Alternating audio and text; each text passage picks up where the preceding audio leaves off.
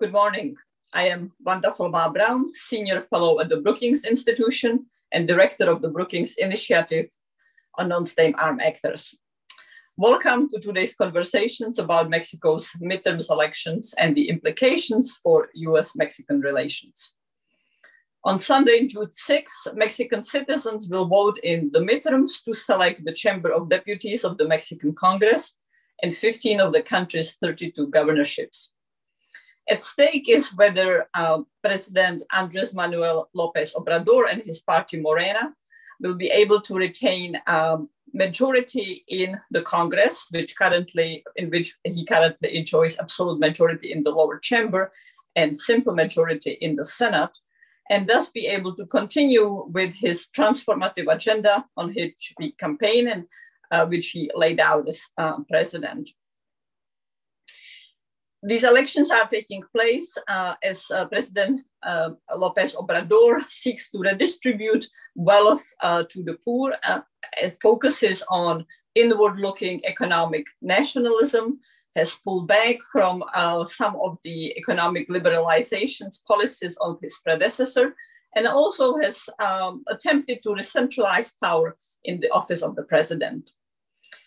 For him, this is all part of the fourth revolution of the transformation of Mexico's institutions to eliminate, to reduce what he calls the power of the mafia, or the mafia of the power, the institutional, economic, political establishment, and empower poorer segments of Mexican societies.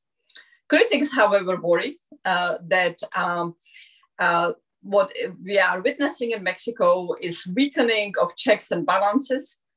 President López Obrador has repeatedly criticized a variety of institutions and civil society actors in Mexico, including independent media, universities.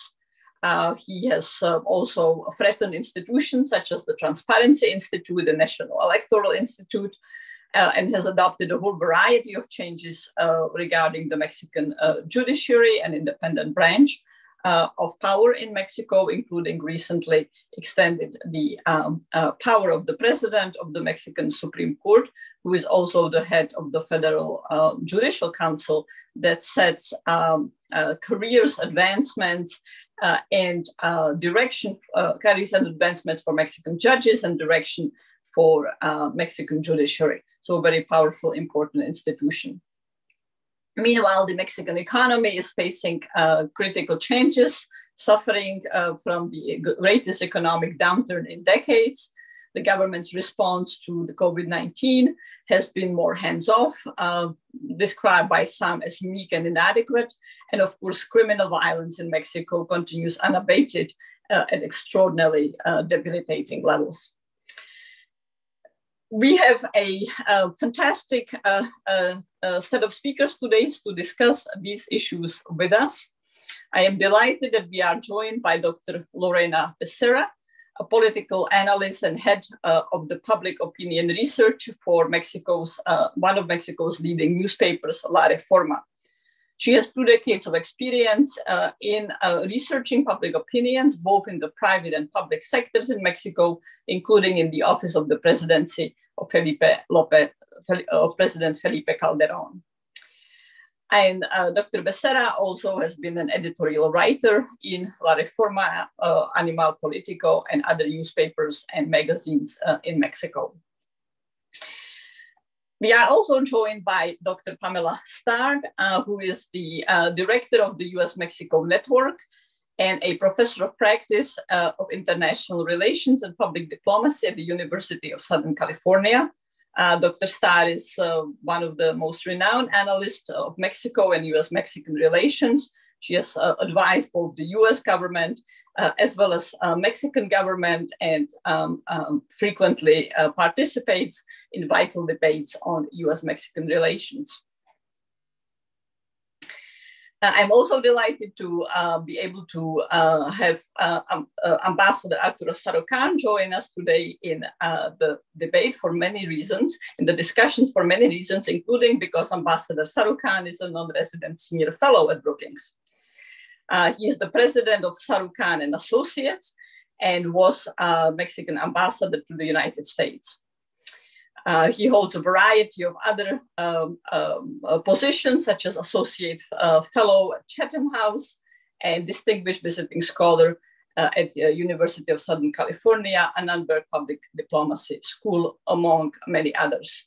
Ambassador Sarukhan was a career diplomat, having held various positions in the Ministry of Foreign Affairs in Mexico, being a crucial member of the diplomatic team that negotiated NAFTA in 1993, and then also played a key role in the campaign of then candidate Felipe Calderon, and later was appointed ambassador by President Calderon.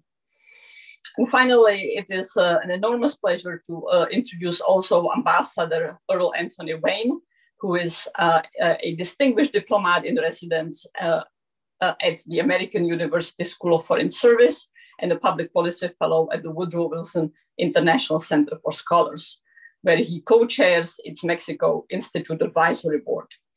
He holds many other affiliations. I just want to note that he is also a co-chair on the board of the American Academy of Diplomacy. Ambassador Wayne's distinguished career, like Ambassador Sarukhan's, repletes with numerous awards, included Ambassador Wayne's appointment as ambassador to Argentina, as Deputy US Ambassador in Afghanistan, and US Ambassador in Mexico, of course. He was also Assistant Secretary of State for Economic and Business Affairs in the US State Department. And in 2010, the US Senate confirmed him as Career Ambassador, the highest rank, the highest award a US diplomat can achieve. So an absolutely terrific, extremely knowledgeable team that I am delighted that we will be able to enjoy listening to and engaging with today. Dr. Becerra, let me please start with you and ask you to give us your latest take on what's happening with the polls, where the midterm seems to be heading, what's happening with predictions, what are the prospects for Morena and President López Obrador to maintain the absolute majority in the lower chamber, and its implications for how the elections are likely to turn out. What are the trends that we are seeing? Over to you, please. Thank you very much. Hi, Wanda. It's a pleasure to be with such a distinguished panel today. I appreciate the invitation from Brookings Institution and from Wanda. I have a very small presentation because I think it's important because of the size and the complexity of this election, just to illustrate some of the factors that are going to be playing into the minds of voters and the regional dynamics that we're going to be looking at. So I'll try to go through it briefly. Can everybody see my screen? Yep, okay. So what's at stake, aside from many of the important points that you mentioned, it is basically Morena's power to reform the Constitution that we are seeing at stake in this election. Also the strength of President López Obrador during the second half of his term.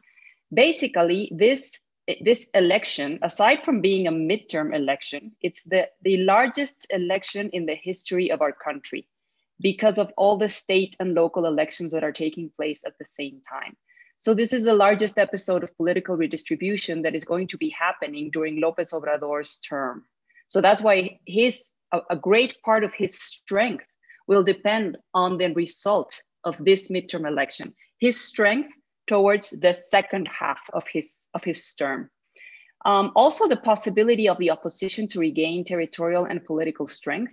As you can remember, in 2018, the traditional party system became practically obliterated with the 53% vote that López Obrador got, and with the huge supermajority that his party and its coalition obtained in the lower chamber. So this is a possibility for the opposition to start gaining traction again, and this towards the 2024 presidential election. As many of us know, in Mexico, right after the midterm, the president starts becoming sort of a lame duck because everybody starts talking about who's going to be his successor. So this is very important. And the size of this election is just, you mentioned it yourself, it's the renewal of the entire lower chamber of Congress. For the first time, we are seeing the possibility of re-election, Mexico in history for the congressmen. We have to see how that plays out because congressmen in Mexico are still not that well known by their constituents. They still have not formed that huge base of support. They're still very dependent on their parties. So we have to see whether they start forming these links with their constituents. 15 governor races out of 32 states. And some of these states are very huge. And the importance of these states economically and regionally is tremendous, like Nuevo León, like Querétaro, Chihuahua, Sinaloa, Sonora. Some of these states are states where we have seen important threats in terms of insecurity, like Michoacán, for instance, where the narco has displayed itself for decades now. So these are very important elections. We also have 30 local congresses that are going to be elected. In order to reform the constitution, you need 17 local congresses. Morena right now holds more than that. So we have to see whether Morena still has the power to keep all the different phases of reforming the constitution, including the local congresses. And we have 1,900 municipalities. 30 states are electing their municipal leaders. Only 2 of them are not, which are Durango and Hidalgo. And this is very important for Morena because this is the local most election, the local most segment of government. It's the closest to the elector. The voters know who their municipal president is. They are attentive to this election. And Morena performed very well in 2018 in the municipal elections. So that's why all of this is important. So what we are seeing is a tension between federal and local variables. Basically, when we have presidential elections, we see coattails towards the local elections. They influence powerfully on the local elections. But because of the size of this election and all the factors that are at play, we have huge potential for inverse coattails. And some of the reasons that we can think about this is, first of all, López Obrador is not going to be on the ballot like he was in 2018. In 2018, just the mere presence of López Obrador in the ballot had a homogenizing effect on the entire electorate. We saw him with landslide victories across states, regions, across age groups, across gender, across social classes and educational levels. Right now, that homogenizing effect has been diluted. And we're going back to the pre-2018 scenario where the vote intention for the party is cutting across educational levels again. We are seeing huge rejection towards Morena from the more scholarized sectors. We are also seeing differences in age and gender gaps in several different states. And the regional differences that used to be a very important part of the Mexican political system are becoming salient again. And this has to do with the fact that it's more of a local election that we are holding. And because López Obrador is not going to be on the ballot, even though he tries to be present every day in his morning conferences, and he's trying to do a lot of things that are stepping over the law, he's still not going to be on the ballot, right? Another factor is because Morena is not as strong as López Obrador. It never has been. Its vote in 2018 was 39% as opposed to López Obrador, who was 53%. So Morena has to fend for itself without López Obrador, right? And the national electoral districts, I'll go into that briefly, where Morena is strongest are not having concurrent governor races. So that complicates the scenario a little bit more for Morena. Some of the important trends that we see is that the ruling party traditionally loses votes in the midterm election. So these are the votes where each of the presidents, the former presidents, was elected, the vote that president's party got in the presidential election, and then the votes that party got in the midterm election. And we have seen how all of these parties, excepting for the PRI with Peña, for the PRI with Peña, they have all traditionally lost votes in the midterm election. This is a trend that we see, and this has to do basically with the erosion that they suffer for governing, and because they are held accountable for the mistakes of the presidents, in spite of the fact that most of these presidents had good approval levels when they went into their midterm elections. Actually, López Obrador's approval rate today, which is around 60 to 63%, is not historically salient. It's not an outlier. It was similar to the approval levels of Calderón and Fox in their midterm elections. They both lost their midterm elections, and Peña Nieto, who had like around 29 to 30% approval rating during his midterm election, didn't perform that badly. And that was precisely because of the local movement that we saw with the PRI the governors and the alliances that they formed with the Green Party. So there is no guarantee that the approval level of López Obrador is going to translate into Morena votes. And this approval level is not any outlier historically in a historical perspective.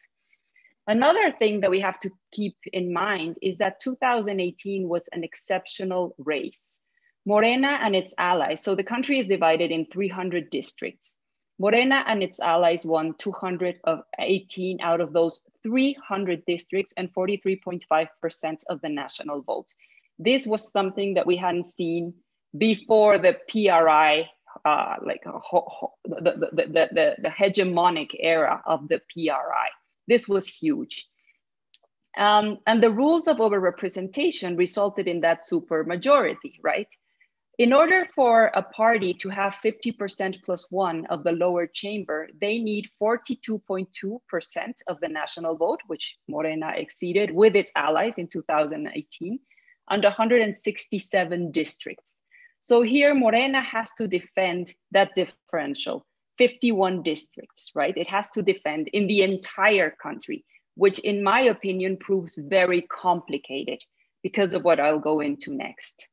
The recent decision of the Electoral Tribune to enforce the rules of overrepresentation are going to make a difference, in my opinion. In the law, a party cannot be overrepresented in the chamber by its vote by more than 8%. And when I'll show you the composition when we have, this was a huge overrepresentation. If these rules are enforced, as the Electoral Tribune decided a couple of weeks ago, then Morena is also facing some trouble.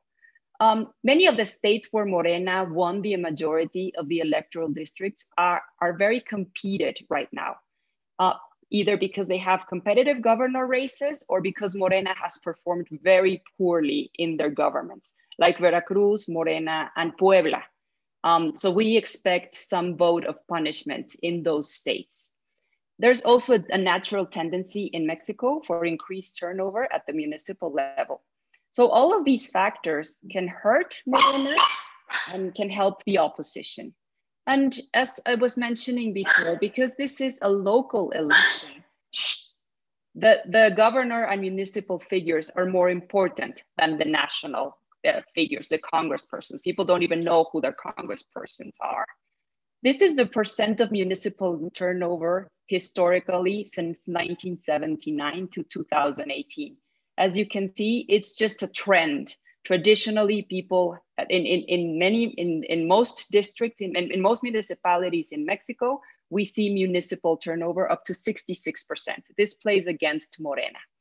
The PAN and the PRI have also defended their turfs in their post-2018 local elections. We have seen them performing fairly well, like Tamaulipas, Coahuila, Hidalgo, Aguascalientes, and they have maintained their electoral machineries. We are seeing those machineries in action today.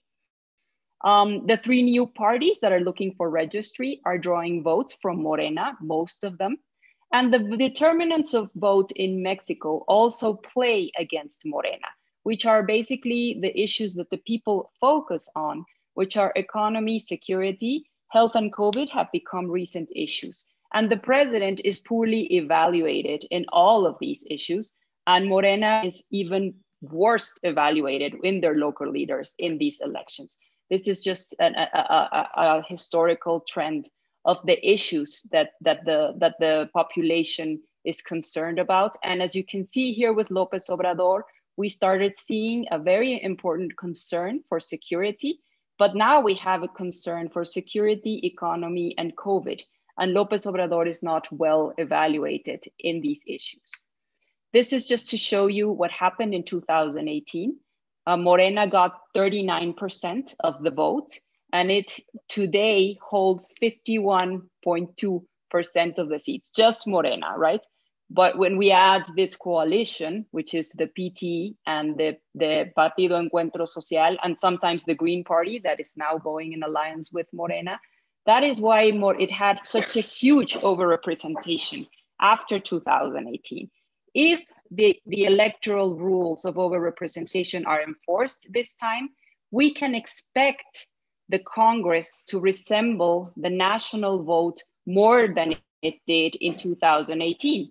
And let's keep in mind right now that the vote intention for Morena is around 39 to 41% at the national level. The PAN and the PRI are still between 19 and 17, and Morena allies are between 3 and 4%. So Morena is definitely going to need the alliance, at least with the Green Party, to have an absolute majority, in my opinion.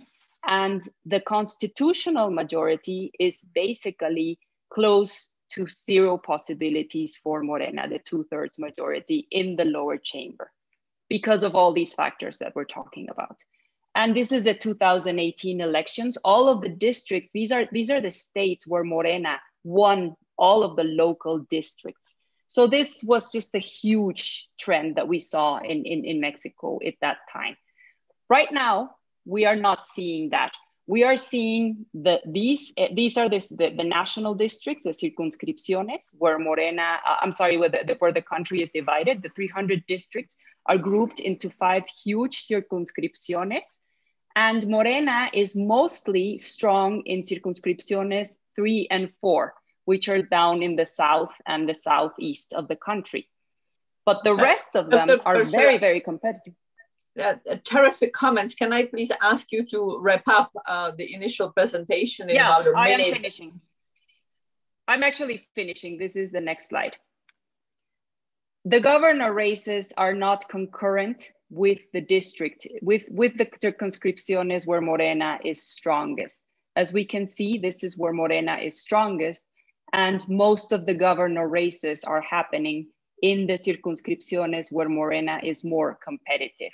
I'm sorry, where Morena is finding more competition and where the other parties are more competitive. And what we are seeing here in the projections for the local races is that Morena is probably going to perform very well in around 7 states, but the rest of them are very, very competed. And this is going to have an effect on the congressional election. And that this is because we are seeing is the inverse coattails from the local and the state towards the federal districts. Sorry if I extended myself, but that was about it. Thank you very much. Terrific comments. And I look really forward to a conversation among all of us about some of those dynamics that you outlined. You know, I was struck by the 3 issues that you said voters are now paying attention to, voting on: the economy, security, and COVID, which is, of course, hardly surprising. That one would assume those would be the primary issues. Yet for considerable amount of time, President López Obrador was nicknamed the Teflon president and seemed to be able to get away with poor performance in all those 3 issues.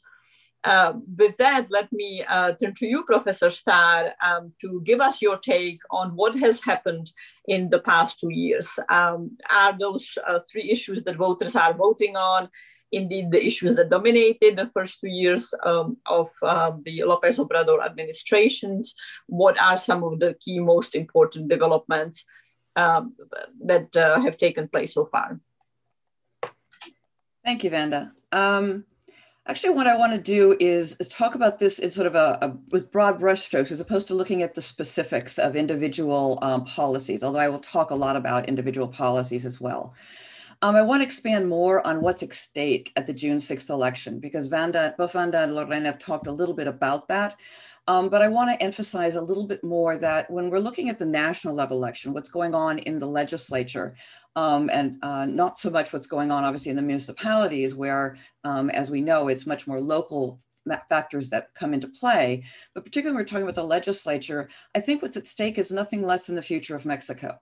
voters are choosing really between two competing visions of Mexico and its future, between López Obrador's fourth transformation and, to a certain extent, a return to the policies that preceded it. Part of the reason for this division is so profound in Mexico is the fact that López Obrador's government has had some real policy successes during its first 2.5 years in office, as well as extremely significant shortcomings. So the opponents of López Obrador tend to look at his successes, which makes it hard to understand why half the Mexican population tend to have pro-López Obrador electoral preferences. They're leaning toward either Morena Verde or the Labor Party. Meanwhile, López Obrador's supporters tend to underestimate the importance of his shortcomings.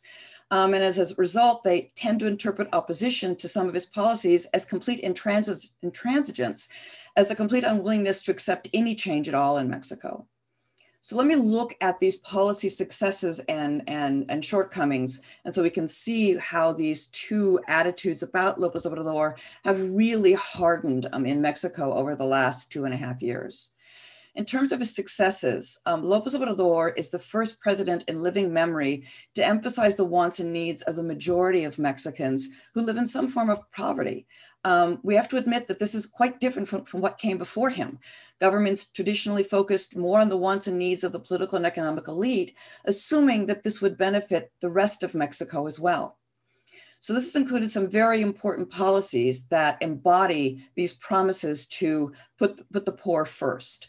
It's included a universal pension for senior citizens, benefits for the disabled, a whole series of social welfare programs designed to directly address the needs of disadvantaged segments of society, and a 60% increase in the minimum wage. There have also been other important successes. These include increased tax collection on large corporations who owed back taxes, secret ballots for union elections, which is something that's brand new to the Mexican union landscape, although implementation on this has been a bit slow and uneven. There are other successes that supporters of López Obrador will point to, but let me just leave it at that in the interest of time. But there are also some very important shortcomings in terms of the policies that López Obrador has implemented. First, and potentially most important for López Obrador in terms of what he's promised his supporters, is there's been a huge increase in poverty. In part, this is without a doubt due to the COVID-19 pandemic. We see similar numbers throughout Latin America, but it's also reinforced by two policy decisions on the part of López Obrador. First, he decided to have a very, very limited response to the COVID pandemic, a very limited fiscal response. And as a result of that, about 1 million companies went into bankruptcy and about 2.5 million jobs were lost. Now, some of those jobs have returned, but estimates are that it will take years for Mexico to recover fully from this crisis and a decade for poverty to return to its 2018 levels. Second, this poor performance in fighting poverty also reflects the dual purpose of López Obrador's social welfare programs. They not only provide assistance to neglected segments of society, but at the same time, they're designed to generate a permanent base of support for López Obrador and his fourth transformation suite of policies. And as a result, many of the programs are poorly designed in terms of fighting poverty. They are negatively affected by clientelism. And according to the Federal Audit Agency, there also appears to be corruption in a number of them. Another negative outcome of López Obrador's fourth transformation policies has been a significant drop in investor confidence in Mexico due to a lack of respect for private property rights and contractual rights. This will inevitably reduce future investment in Mexico, both foreign and domestic investors, and therefore limit future growth. Equally troubling are López Obrador's attacks on key independent institutions of democracy, including but not limited to the National Electoral Institute and the judiciary. Here, the aim seems to be to eliminate obstacles to López Obrador's ability to freely implement his fourth transformation policies. This has translated into aggressive efforts to eliminate the independence of the Electoral Institute and the judiciary, particularly the Supreme Court, it seems he's clearly focused on now. And in the process, he's undermining their role in protecting both democratic practices and democratic governance. López Obrador has also expanded the role of the military in society after having repeatedly promised in the past that he would do just the opposite. They are in civilian construction now, constructing in particular an airport and some rail lines, but they're also operating ports. They now run the customs agency, and they replaced the civilian police force as the lead agency fighting organized crime and violence. And in part for that reason, there's also been an increase in crime and violence and insecurity in Mexico. So there's lots of room for both supporters of López Obrador to point to legitimate advances that have benefited their interests, and for his opponents to point to legitimate failings that have indeed harmed their interest and potentially the long-term growth trajectory and democratic trajectory of Mexico. Which means that the election boils down to, at the national level, do you support or oppose López Obrador? And that's the way López Obrador is reading it. As Lorena correctly noted, this is about his ability to change the Constitution and to thereby be able to more effectively implement his fourth transformation of Mexico. It will be a referendum on the fourth transformation. It will be interpreted in that way. And this is a fact that's reinforced by an opposition campaign that is offering nothing new to voters. They're not offering a competing vision of Mexico, of Mexico's future, but instead, and as a result, implicitly promising to return Mexico to the pre-López Obrador state of affairs. So given these sharp divisions in the Mexican electorate, it's very unlikely the June 6th election alone will be able to resolve this dispute about the future of Mexico. The dispute will continue in the post-election period, in the days, weeks, and potentially months after the election, in the form of widespread challenges to the election results, and after that, in a continuing battle between López Obrador and the opposition to promote or constrain López Obrador's fourth transformation policies. So I'll just leave it at that. Thank you also very much, Professor Starr, for the stellar opener and enormously useful, comprehensive, and nuanced review of the 2 years and what's taken in the current elections. And what I heard in your comments was to some extent answers to what many of us were asking when President López Obrador was elected, namely, would he turn out the pragmatist mayor of Mexico City, or would he turn out the radical politician that campaigned on significantly changing the system. And what we have been seeing is far more leaning toward the radical transformation rather than feeling constrained by some of the pragmatist policies that some were assuming he would bring from his experience as the mayor. Ambassador Sarukhan, let me turn to you and ask you to help us look forward under two scenarios. So assuming that President López Obrador and Morena will not be able to maintain the hold on power that they have currently, they will lose the absolute majority in the lower chamber, as Lorena outlined in her comments, and likely not retain enough support in local congresses. And he is not able to conduct the change of the constitution that he was hoping for. What kind of priorities and policies are we likely to see, and how that's going to play? And perhaps you can also entertain the other scenario that miraculously everything will still click into place in the last remaining days, and he will be able to retain enough political power to make those changes. Please, over to you.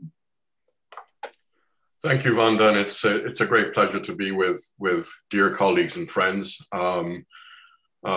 discussing a critical moment in Mexico's contemporary history and a defining moment for Mexican democracy and for the Mexico-U.S. relationship going forward, which I will also talk about generally, at least in my opening remarks. Look, I fully agree with Pam when she says that this is a referendum on the fourth transformation and on Morena and on López Obrador. But what's, I think, very telling is that it has become a referendum, not because of the ability of the opposition, which I fully agree is completely uncoordinated, lacks a vision of an alternate vision of the country going forward with concrete policies, with compelling politicians. It's become a referendum because López Obrador has turned it into a referendum himself by inserting himself continuously in the electoral process and using his daily press briefers as sort of the milestones of the narrative regarding the elections.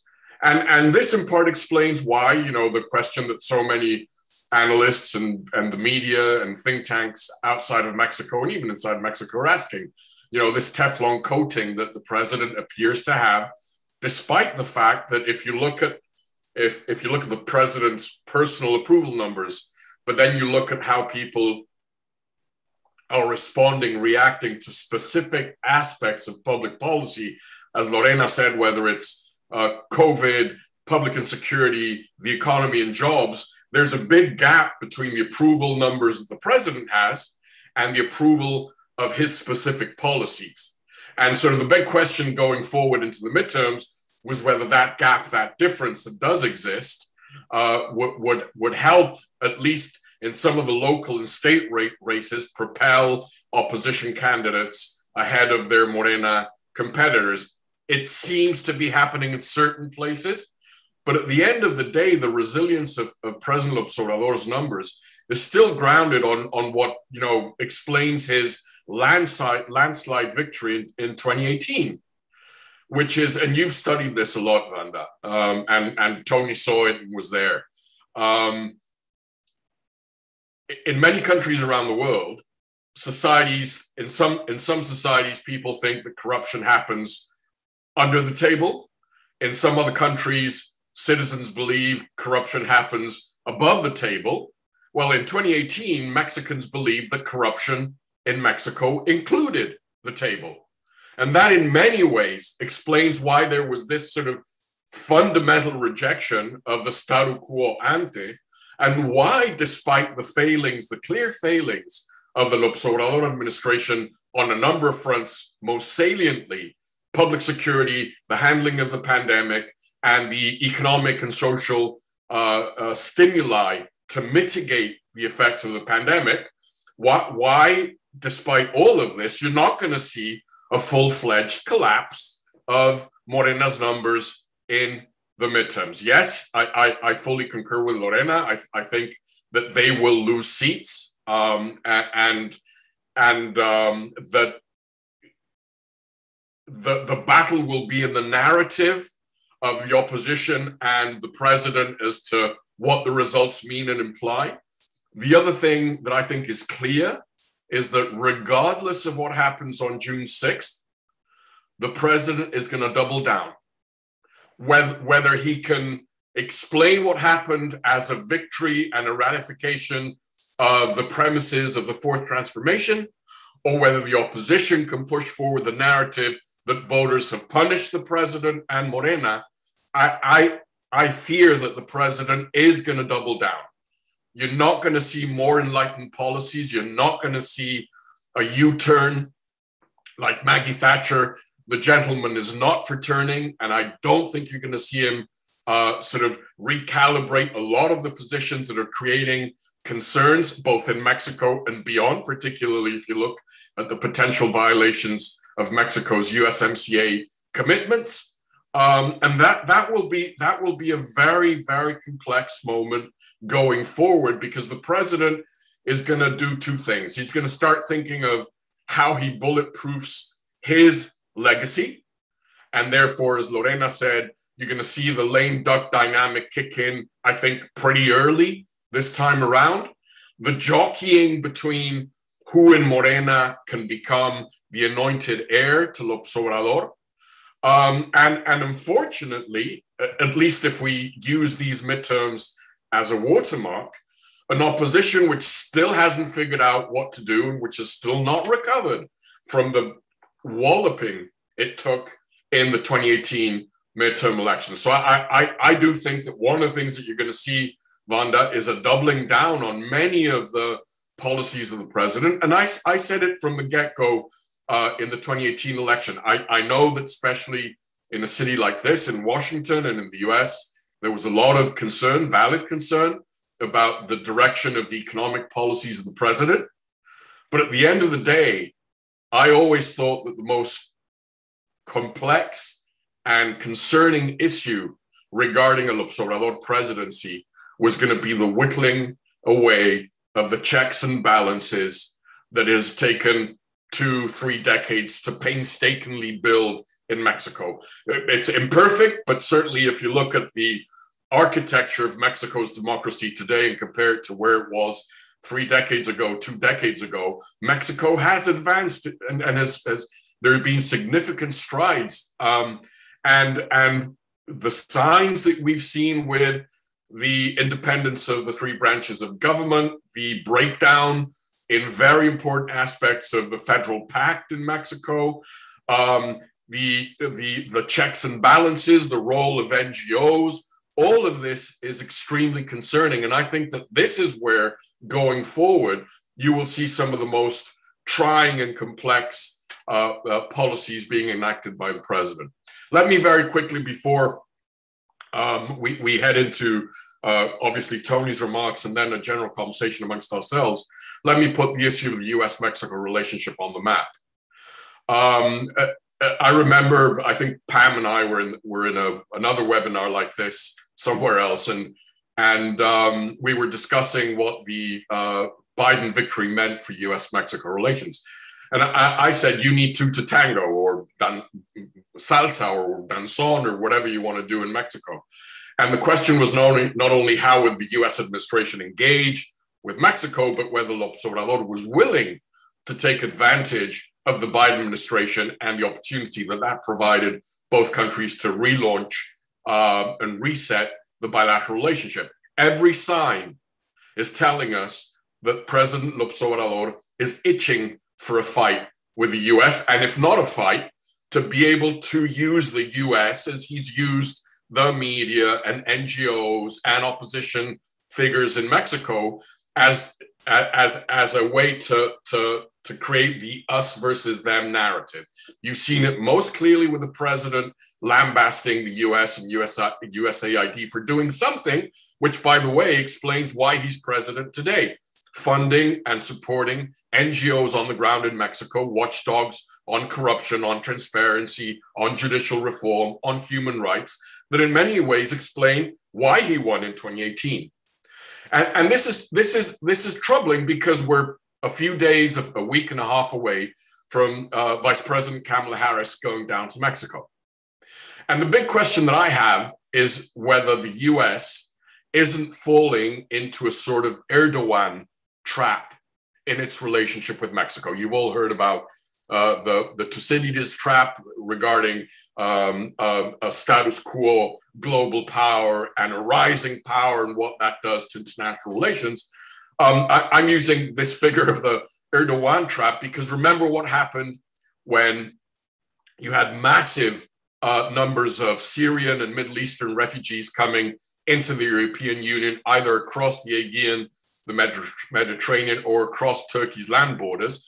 The European Union worked with Turkey to try and have Turkey stop those migrants from coming into the European Union. But sort of the unwritten quid pro quo was that the European Union would turn a blind eye to the erosion of Turkish democracy and the checks and balances in Turkey. In many ways, by having the Biden administration decide that ensuring Mexican collaboration on stopping the flow of Central American transmigration through Mexico, they've put everything else, at least temporarily, I hope, on the back burner, because they need to ensure Mexican collaboration so that the GOP does not use migration and the border as a narrative to politically assault the Dems going into next year's midterms. But then all the other issues, with the timid exception of USMCA issues, which as a result of the Free Trade Commission last week have now started to start percolating upwards, it seems that the Biden administration isn't focusing on this erosion of democracy and of independent checks and balances in Mexico. And therefore, the big question is the Biden administration, despite the fact that they're engaging with a very prickly nationalist counterpart in Mexico, and they don't want to trigger that, whether down the road the U.S. wouldn't need to recalibrate how it's engaging Mexico and Mexican society on these issues of the erosion of checks and balances and a strong liberal democracy, which is needed in Mexico. And I'll stop there. Oh, perfect. Thank you so much, Ambassador Sarukhan. Also enormously informative and insightful comments, and perfect transition to Ambassador Wayne. Let me pose to you the Arturo question. Is the Biden administration likely to recalibrate its relationship with Mexico after the midterms? And are we likely going to see an enlargement of the agenda? We have seen quiet engagement at best on issues of security, for example, despite the enormous rupture in the U.S. Mexico bilateral security cooperation that we have been experiencing in the last few months, but preceding that in a long buildup. Also, Ambassador Sarukhan spoke of a critical moment in the course of Mexican democracy. Professor Starr spoke about referendum on Mexico's future. In your view, Ambassador Wayne, is U.S. foreign policy sufficiently aware of the profound nature of these elections? And to the extent that it is, does it have any capacity to shape it? And should it have any capacity, or should it have any role in shaping that? So over to you, please.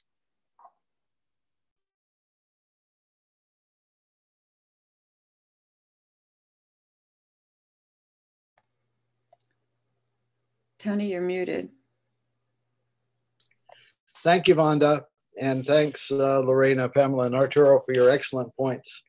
I want to start off, however, saying a little something about the Mexican elections, and I'll get to your points, Vonda. I think it's really important just to underscore from what we've heard that in the last several weeks, AMLO's really laid it all out. There's a clear choice for voters. Anybody who's been listening to his morning press conferences and reading the articles and watching the newscasts, I mean, he's come out with a whole display of his agenda. It's quite clear. He's going to put a new central bank governor in who has heart. He's extended the Supreme Court Chief Justice for 2 years. He's not only criticized all these various people, but he's promised to weaken the national electoral institutions if he goes forward, as well as taking the others and putting them into various ministries and parts of the government. On energy independence, he's just become clearer and clearer, as he has been in the last couple of days with the announcement of buying the rest of this refinery in Texas, all portraying this and his the two previous laws, which are now suspended by the court, as really moving Mexico toward energy independence. He's used the WIF, the Financial Intelligence Unit, and the Attorney General's office to go after political opponents in pretty bold and aggressive ways. And as Arturo mentioned, he's criticized the United States for supporting two NGOs who have a long and respected record of standing up for what they're supposed to do, looking at corruption critically, defending journalists. So it's pretty clear out there for anybody who has been listening to the news, this is he's made it into, to second what Arturo said, into a vote on his agenda. I also agree with what Arturo said, that he's going to keep pressing forward with his agenda, no matter how the election comes out. But the election will, of course, determine the degree to which he has super momentum behind that as it goes forward. So what does the United States have to do in this situation?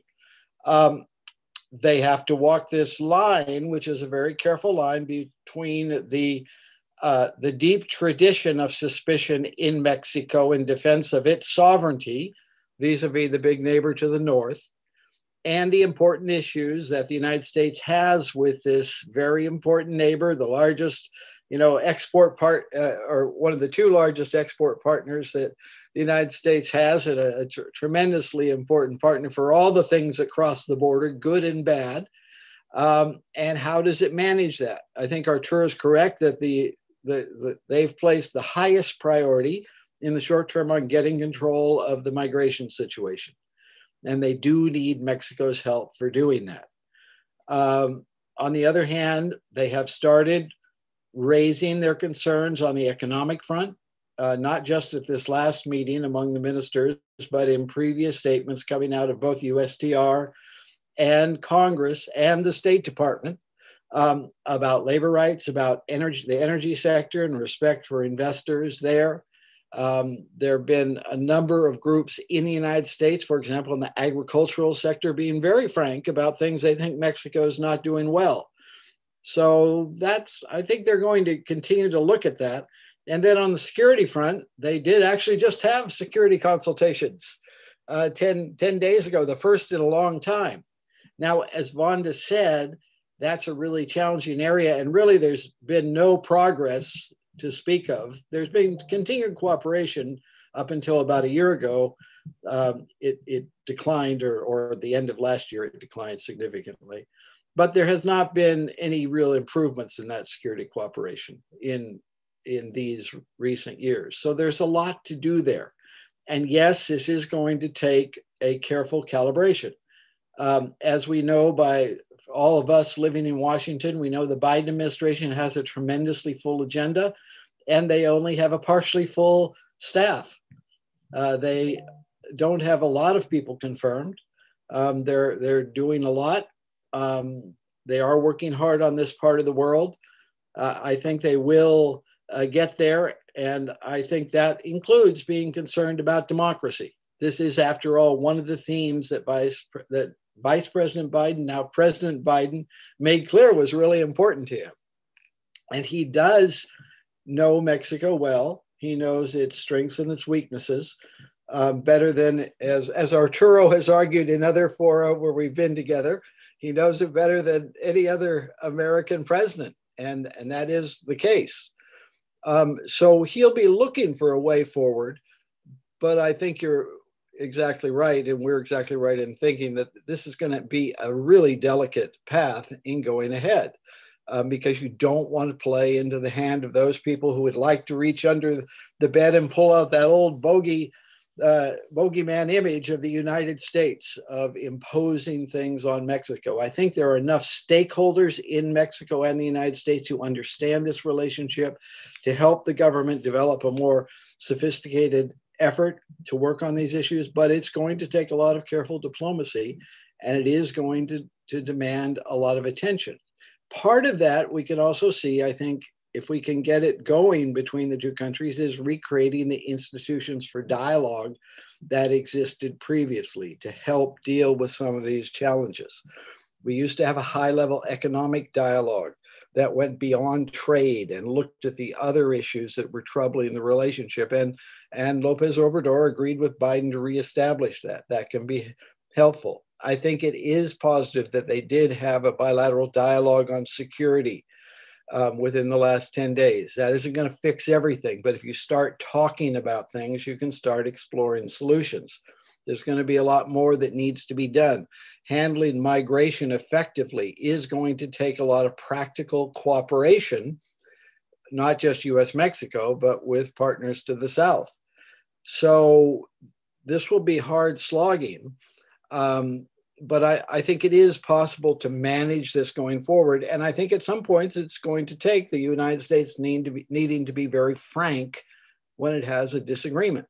And as we've seen in a couple of relationships around the world, the Biden administration has been willing to do that, to speak frankly and still work with people to find ways forward. So let me stop there and let's get to some of the questions and answers. Great. Thank you so much, Ambassador Wayne. Calibration and careful tap dance, to use to follow up Arturo's dancing metaphor, seems to be the need, the direction in the U.S. Mexican relationship for the remaining 3 years, and potentially much longer than just that amount of time. And yet the gravity of the issues at stakes only seems to have been rising in the relationship. Let me put two questions on the table right now. Lorena, let me start with you and ask you about violence in the elections. Mexican elections are often violent. Often, in the prior elections, we saw 100+ political candidates at all levels of running for offices being assassinated. Sometimes This is linked to criminal groups that are seeking to shape elections. We are seeing that certainly profoundly in the Tierra Caliente, but there is, of course, also a long history in Mexico of assassination of political opponents by their rivals. It's not necessarily linked or exclusively linked to critical groups, to criminal groups. So one question for you, what are we seeing in terms of patterns of violence, voter intimidation, and voter access? And another question to put right now on the table, and then I'll come back to questions for Tony and Arturo. Pamela, for you.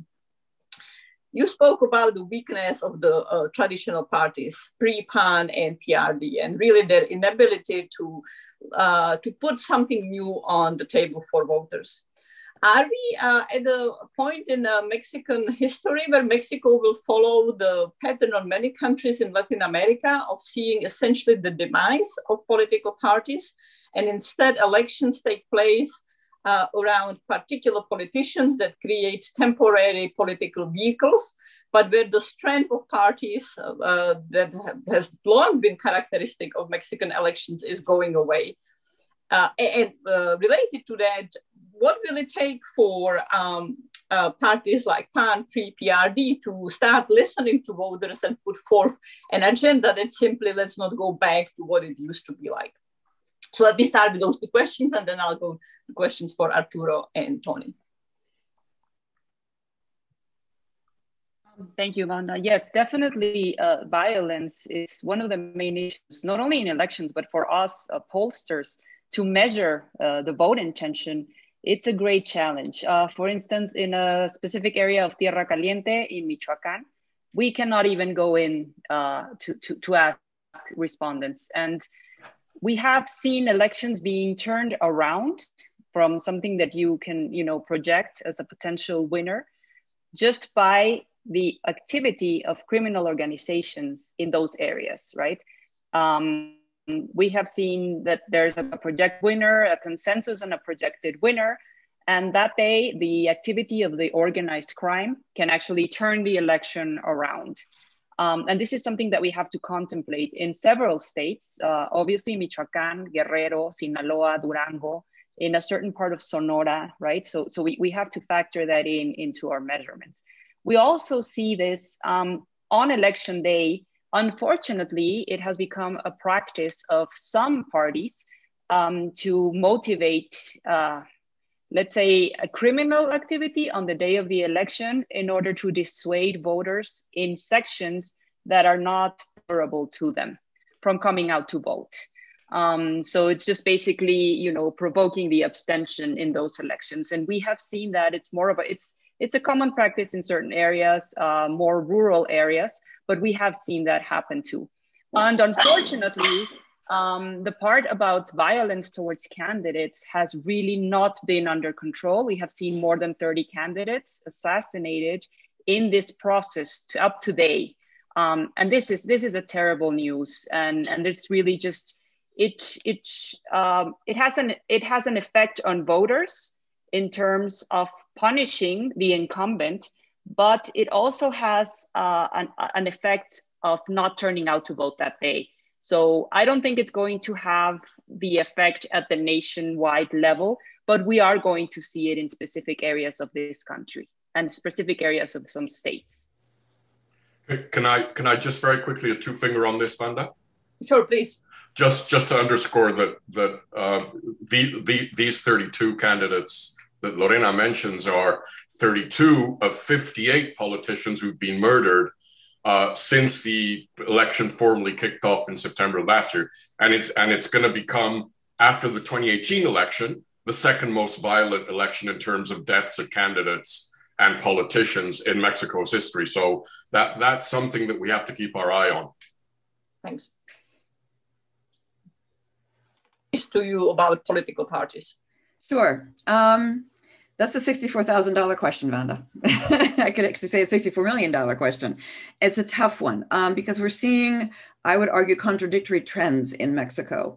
You're seeing the trend where these traditional opposition parties, or the traditional parties of Mexico, not even opposition parties, the PAN, the PRI, and the PRD, have all been unable to deal with the drubbing they took in 2018 and to find a way to communicate and talk with voters. And part of this is because Mexican politicians have never really communicated with voters. They've never had to. The Mexican political system was always one in which your next position in politics was determined by your party, not by your constituents. There's also very much an attitude in Mexico still in the Mexican political elite that the voters just aren't sophisticated enough to know what's right for them. So there isn't a need to listen to voters. And that's not unique to just the old traditional parties. It's true of most of the politicians in Morena and the small parties as well in Mexico. So that tendency to pay attention to constituents, to listen to them, is not something that's well established in Mexico, either because of cultural reasons or because of how to get ahead in politics. So that would suggest that these parties could potentially wither away, and we would have a situation in which maybe parties don't matter in Mexico. But what we're seeing at the same time is that when individuals want to have an influence in politics, their first step is to try to form a party. Because parties receive all kinds of fundings from the Electoral Institute, and that gives an enormous monetary incentive to form parties. And at the same time, you have the Citizens Movement Party, which is insistent upon trying to create a third option, not a pro-López Obrador, anti-López Obrador, but a third way in Mexico. And finally, we don't have charismatic personalities in Mexico that could, at this point, that I see, that could draw the voters' fantasy. So that's going to be difficult to do. And finally, López Obrador is aggressively trying to undermine parties that don't support him, but aggressively trying to help parties that do support him. So it's not about eliminating parties from his perspective, it's eliminating those who oppose him.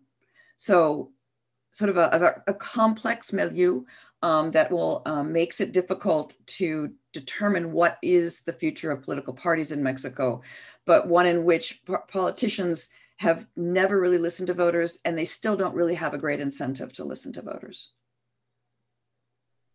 Thank you. That's actually a perfect transition to the questions that I have for Ambassador Sarukhan. But before I state it, I just want to let our participants who are watching the webinar know that what I'm doing is rolling in questions that have already been submitted or that are coming in live. So if you have more questions, please submit them through either Twitter or the link stated in the announcement, and I'll continue folding them into the conversations as I've started doing already. So Arturo, Lorena in the beginning spoke about that this is the first time that Mexican politicians can be reelected, a major new experience. And the change in the system was that hopefully was motivated by the belief or by the hope that politicians would then start being reelected and elected on the basis of their performance as opposed to their party affiliation, and they would become more responsive to voters. So the questions to you is, what are the prospects for that? The possibility of re-election has been long seen as a key mechanism of strengthening accountability. How do you see that playing out? And Tony, let me put on also questions for you. So, in the United States, we have gone through very traumatic 4 years under President Trump, whose agenda was to weaken institutions, destroy institutions, and use some of the whittling of the checks and balances that Arturo spoke about, do so in the United States. And you have looked at issues of corruption, check and balances, power division in many countries, in Argentina, in Afghanistan, in other places where you were posted and on whose policies, on the US policy toward those countries, you had very significant influence.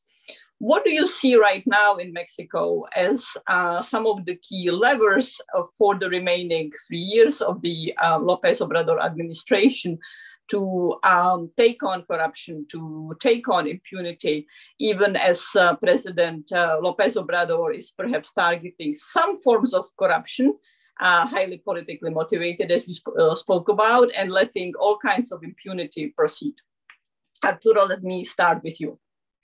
Well, this fits perfectly with what Pam was saying, because one of the reasons that explains the lack of responsiveness of Mexican political parties to citizens and constituents is precisely that until now, there was no re-election. So there was no incentive for a member of Congress, Senate or lower house, to be responsive to his or her constituents, because he was in or she was in, and then, you know, she couldn't face or he couldn't face re-election. And so the conveyor belt between citizens, the stakeholdership conveyor belt between citizens and elected officials did not exist.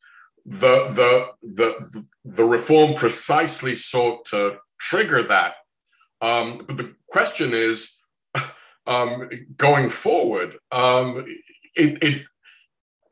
if at the same time you're weakening Mexican institutions and you're weakening checks and balances, you're eliminating another one of the key pieces that ensures that those political parties stop being partycracies and really start responding to the demands of the voters.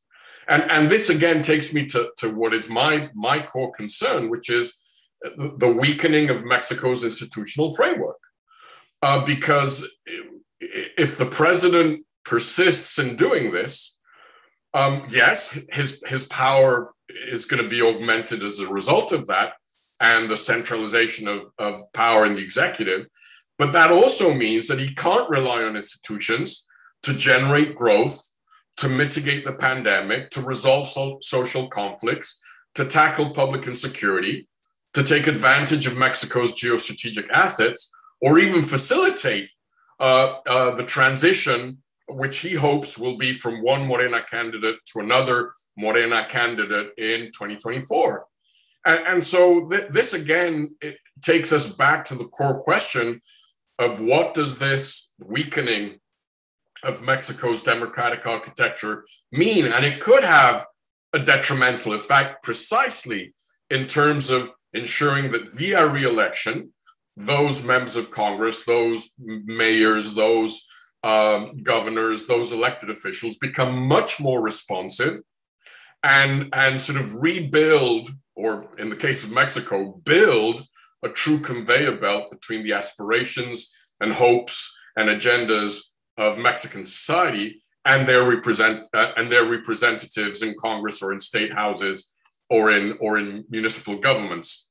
And again, let me use an example of how all of this is playing out in terms of the U.S. Mexico relationship, because if you look at three things that have been happening recently, these things are the direct result of a government that has cannibalized and destroyed Mexico's institutions and Mexican bureaucracy and Mexican agencies. Immigration and the imperious need for the US to have Mexico supported. In many ways, what's happening, regardless of the dynamics in Central America, is that the president has cannibalized the budgets of Mexico's immigration and refugee agencies. They can't do what they're supposed to do if the numbers of agents, if the budget for those two agencies has been whittled away. The president yesterday, the day before, was asking the US not to downgrade Mexico aviation security. Well, one of the reasons that's happening is because the bureaucracy and the agencies that were supposed to be supervising air security in Mexico have been weakened. The recent US ban on the exports of shrimp from the Gulf of Cortés to the United States are a direct result of the inability to enforce regulations to ensure that there isn't bycatch of sea turtles in the Gulf of Cortés. And so, as you can tell where I'm going, is that the weakening of Mexican institutions, the cannibalization of the Mexican state, of the Mexican state's capabilities, is truly having a detrimental effect on governance and public policy in Mexico, in the same way that it could be counterproductive to what was behind the idea of finally enshrining re-election of public, with the exception of the president, of public officials in Mexico. Thank you very much. And I must say that I'm delighted that you brought in the issue of shrimp and seafood and far more potentially dramatic embargoes on Mexican fisheries more broadly, heading down from the United States. As a whole set of reviews is underway, emblematic both of some of the environmental policies, problematic environmental policies that López Obrador has taken, but critically the capacity to enforce rule of law. And I would even say that what's really characterized the López Obrador administration is not merely struggle with the capacity, but arguably a lack of willingness to take on politically controversial or significant security issues. So anytime major dramatic brazen security incidents has happened, whether this was attacks against significant government officials or angry Totoaberos, angry poachers of Totoaba, burning down ships of Semar, the response, the directive from the presidency is don't react, don't oppose. Which is an excellent transition to you, Tony, and your reflections, please, on how can Mexico escape the culture and impunity? How can rule of law be promoted in the context that we are in Mexico today? And are there lessons from other places where you served? Thank you very much, Fonda. So, of course, there are many people who are much more expert than I in fighting corruption, but I've concluded after serving in a number of places where corruption's been a problem, that you really do need a coalition of people in the local society who want that corruption to change and are willing to struggle for that. And that's why having civil society organizations and NGOs is so important as part of the solution. And that's why doing away with them or criticizing them or making them into tame little cute local organizations is not the way to go, even if they criticize governments, wherever they are. And then beyond that, you need business organizations and others willing to struggle for rule of law. And then you do need action by governments. But part of the challenge has been that you need to get this balance right. It is good to have leaders who are willing to push forward anti-corruption agendas and actually press to have cases brought and examined and have convictions against corrupt individuals, but it needs to be done through institutions. If you rely on a savior leader to do these kind of things, it's probably not going to work and probably not going to last. If we just look around the world and look historically, it's where through the sort of the difficult maneuvering within domestic politics in various places where structures have been built and survived, that you have the best systems. And so that's where I agree fully with Arturo here in my worries that by tearing down systems that were already in place in checks and balances, you're just going to make it harder for Mexico to move forward in a democratic fashion. And you know, I don't want to pretend that those institutions were all perfect. They weren't perfect, but people working really hard to get them to be better. I mean, you even saw in the anti-corruption area, there was a massive reform passed during the previous presidency that was never implemented fully under that presidency and then never implemented under this presidency going ahead. And so it really does take a balancing between the recognition of the importance of institutions, whether they be in a government or in the civil society going forward, and a leader that can champion reform while recognizing that you do have to have these processes, structures, and mechanisms that help that reform go forward and be sustained. And I think that is one of the big issues before Mexico broadly right now. And I understand that that's not something that all Mexicans will see and grasp as they look at this situation. But coming from experiences elsewhere in the world and thinking about that, I do see this the months ahead and the years ahead for Mexico in that lens. There's been a tremendous amount of progress this century in Mexico in strengthening and building democracy. And yes, that does need to expand to include the poorer people in Mexico in a more effective way. But I'm worried that this is going to be really challenging going forward. And that will make it challenging for the U.S. Mexico relationship in the longer period of time. And it's not, fully admitting the problems and challenges that we have in the United States, having just grappled with and still grappling with a lot of these same issues. But it will be much better if we're each, I think, struggling to move in a more democratic direction. Thank you, Tony. I'm glad that you brought up the non-implementation of the anti-corruption agenda from the Peña Nieto administration and its non-implementation so far. Now, I was going to raise that. I've written in my own writings and thinking about corruption that what is critical is a powerful coalition of power that wants to implement anti-corruption agenda. But what then needs to happen is that this tool of political convenience becomes translated into institutional habit. And what we are in fact seeing in Mexico is efforts to weaken the buildup of even small amount of the institutional habit. Lorena, let me come back to you and pose two questions to you, and I'll also overlap them a little bit with Pamela's. I go back to the theme that this election is really significant. This is midterms.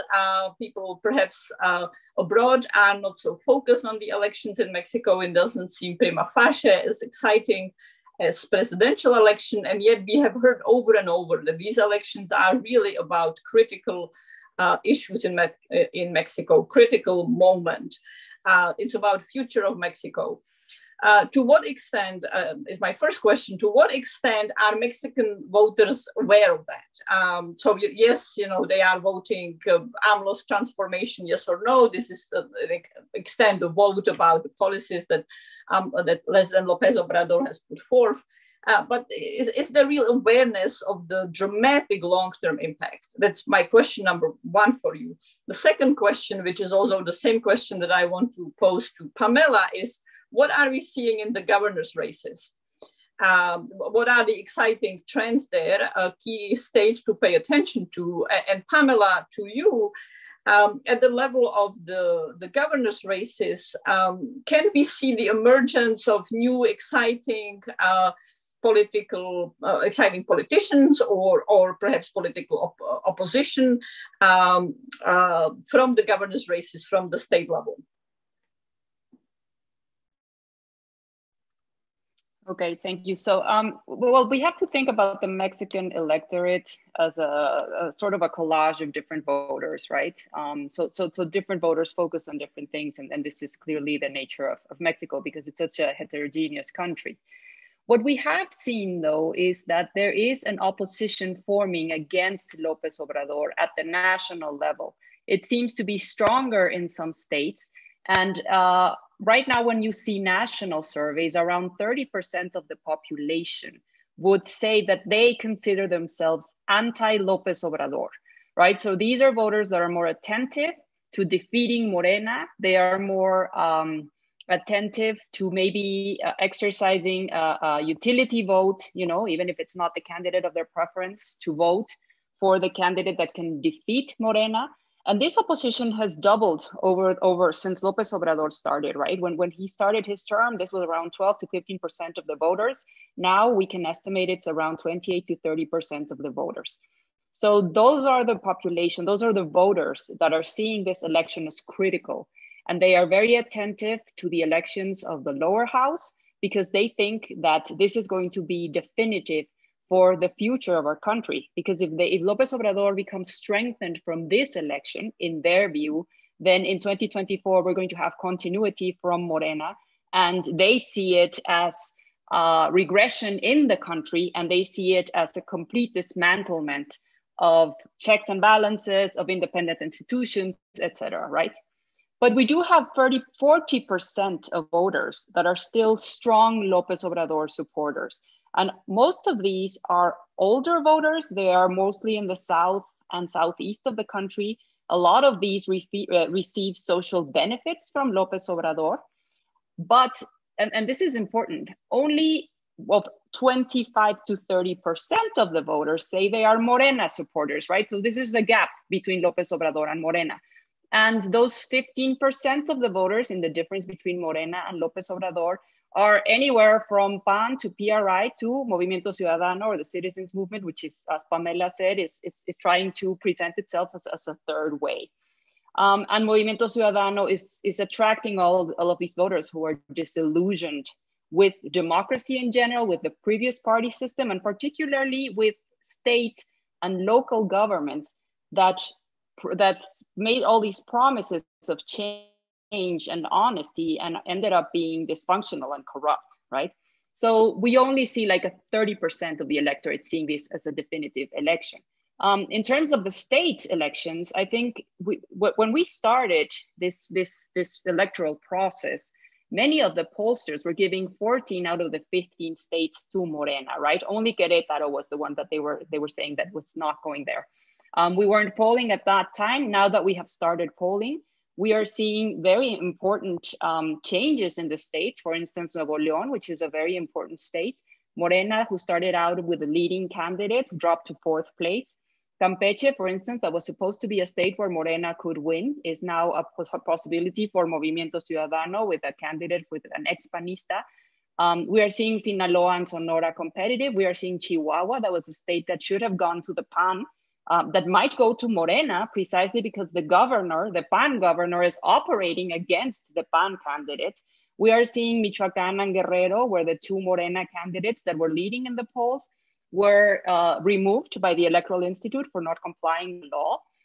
So we are seeing all of these important trends, and then that's why I was underscoring the local factors at play and how much the people pay attention, the voters pay attention to these local dynamics. Thank you. Pam, please. Let me follow in on that, because I think that what Lorena, the point she's making, and I think somewhat inadvertently when she's talking about the changes in positions of candidates and the internal party disputes about candidates, is sort of what I'm seeing at the gubernatorial level and even at the national level, is there aren't a lot of exciting politicians. There are a handful. And the handful that seem to be, they could be an exciting option for the future potential candidate. They're, how can I put this? Those that are in the opposition are the targets of López Obrador. He's doing everything he can to try to weaken them. He's focused on Enrique Alfaro in Jalisco, who has been a fairly successful governor despite the security situation for Movimiento Ciudadano. He's gone after the governor of Tamaulipas because he's taken the lead in an opposition movement of particularly panista governors, but opposition governors, as I believe it was Tony who mentioned, using the power of the state to try to undermine him and indeed to arrest him and throw him in jail. So it's very hard to be able for politicians, particularly the opposition, to come out of the states. And within Morena, it's going to be whoever López Obrador anoints. So yes, you've got a very strong governor in Claudia Sheinbaum in Mexico City, who is exciting. She's an interesting future politician, but she's also, you have Marcelo Ebrard, the foreign minister, who's a potential candidate. You have other wannabes within Morena, but at the end of the day, the Morena candidate is going to be the person who's anointed by López Obrador. Those circumstances make it very hard for exciting candidates to come out of the states. And I frankly don't see that as the path for a potential future president of Mexico, unless it happens to be Claudia Sheinbaum. I'm sorry, Vanda, if I can just add up to that. I have just a different point of view in that, because we are seeing that a lot of the local figures are becoming very important front runners for opposition parties. Like, for instance, Mauricio Vila in Yucatan. You see a lot, Cabeza de Vaca, for instance. So you do see a lot of local figures that are so strong in their states, and that they have performed well, and that they have managed to fend off Morena, that you can see some of these candidates become exciting candidates. Okay, maybe not the best proposals, but exciting candidates. Samuel Garcia in Nuevo León, which is why he's moving up in the polls. And I think that there is where we're going to find the opposition candidate or the opposition front runner for 2024. Thank you both for that exchange and those very valuable insights, Pamela and Lorena. We are 5 minutes to closing. Let me ask the last question to our two ambassadors, Ambassador Sarukhan and Ambassador Wayne. You managed the U.S. Mexican relationship, but in your work as ambassador and subsequently, you've also been very engaged in the broader relationship outside of the formal diplomatic channel. The track two, the role of the business community, perhaps state-to-state relations, communities that have families on both sides of the border. What do you see as possibilities for some progress in key issues, whether we are talking about corruption, rule of law, easing some of the challenges, expanding the agenda of the bilateral relationship for the next 3 years, for example, or perhaps through the end of the Biden administration. If I can ask both of you to take about 2 minutes on arguably a much more complex question. Yeah, that question would merit a 1 hour discussion here, but I'll try to be as cryptic and brief as possible. I think one of the most fundamental things that needs to happen is that we need to tune out Washington, D.C. and Mexico City. I'm not saying that the federal governments are irrelevant. This sounds weird from a guy who spent 23 years of his life as a career diplomat and career ambassador, but increasingly, I think it's the mayors and the governors of the United States and Mexico that need to play the leading role in creating trans-border engagement. Because, first of all, because that's where, again, going back to this idea of why the conveyor belt between society and politicians and political parties is broken in Mexico. The closer you go to the ground, as Lorena said, you look at the role that some mayors are playing in Mexico, certainly a lot of them in the United States. If you can connect cities, and I'm not just talking about those cities on the border, because when you start talking about mayors and governors, everyone automatically tends to think of, oh, the border states. No, this has to be much deeper. It has to be driven by those states and those cities in the United States that may be far away from the border, but that play a key role, whether it's in trade relationships and economic relationships, in supply chains, in diaspora communities. And I see the role of mayors and governors as the driving force of the rethinking, not only of the institutional framework, but the dynamics of the U.S. Mexico bilateral relationship. And I think there are mayors and governors on both sides of the border, again, not only on the border, that understand this. The problem is, how do you create the framework for them to start engaging and to understand that diplomacy is no longer the sole purview or the monopoly of the federal governments in Washington, D.C. and Mexico City? Yeah, so just building on what Arturo had to say, I think I agree fully with what he said. The question is the framework.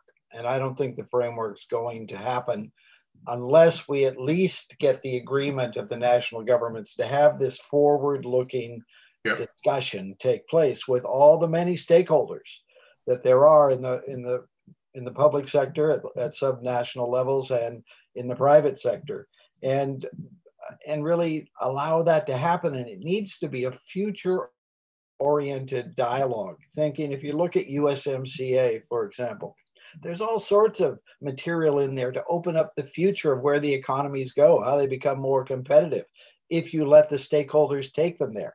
Similarly, on migration, we all know that the real solution here is medium and long term, and that means thinking big picture, thinking 5-10 years down the line and start working in that direction. And similarly in security, Vonda, you and I wrote 4 years ago with some others about the need really to reinvent the merit of cooperation. That still needs to happen. It has not happened up until now. And that is touching all of these cities and states that Arturo talks about. Think of all the human suffering on both sides of the border because of this drug trade that's going on. It's just, and all the violence that comes out of it. It's just horrible. So we need to find a way to get these dialogues going, even as the governments are going to be wrestling with managing these relations, and which will be challenging. But beside that, you can have these kind of dialogues looking out, what should we be doing for 1 and 2 and 5 years down the road? And why not get that going? And part of that could also be if we can get this North American leaders meeting set again and start thinking bigger about North America. That might help to get the U.S. and Mexico out of the just U.S. and Mexico look at the short term. So there are a number of things we can do, and I hope we can move forward to do that with help from people on both sides of the border and from our Canadian neighbors. Oh, thank you, Tony. Those are excellent concluding remarks. My own concern about Mexico is one of seeing the weakening of rule of law, the progressive weakening of rule of law, and the destruction of institutions. But I also have similar concern about failure of the agenda to expand the inclusiveness of the economic and political system in Mexico. And the issues that this expansion of the political and economic inclusiveness, the need to take much better care of Mexican poor is a vital agenda that López Obrador put on the table that every Mexican politician and citizen should be concerned about. Although it's very unfortunate, in my view, the way he has chosen to attempt to advance many of those policies that have been very problematic.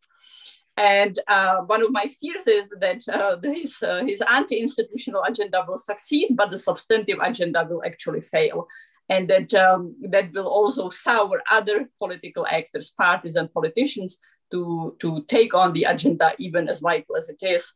Something that we have seen in the security space, where the failures of policies have led toward apathy and just allowing critical, really intolerable levels of violence that no society, no country should be willing to put up with and should constantly be paying attention to how to get at them.